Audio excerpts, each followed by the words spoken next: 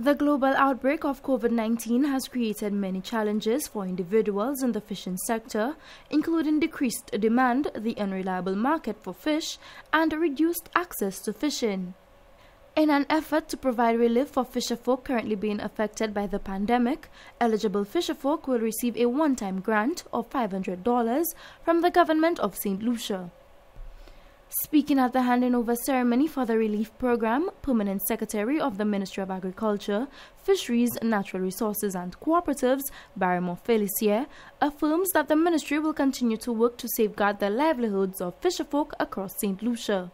Today, we are pleased as the Department of Agriculture, Fisheries, Natural Resources and Cooperatives to be part of the rollout and to deliver on our COVID response plan, and adjusted what was input support to now income support to the fishers.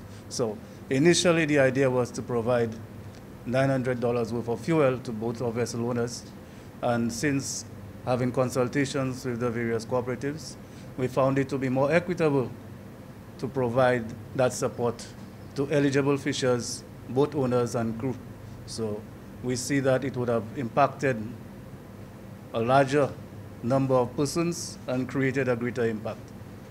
Fisherfolk cooperatives island-wide have agreed to facilitate the payment of the grant to both members and non-members of the Fisherfolk Cooperative Societies.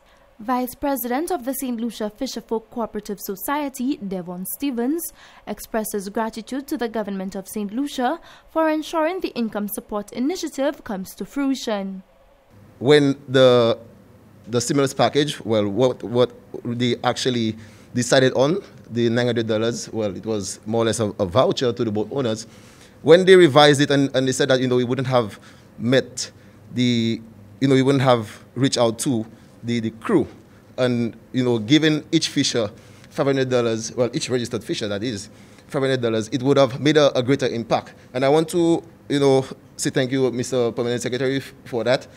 To qualify for the income support program from the Government of St. Lucia, fisherfolk must be registered with the Department of Fisheries and also be captured on the 2019 to 2021 fishing license application as a boat owner or captain and crew associated with the vessel.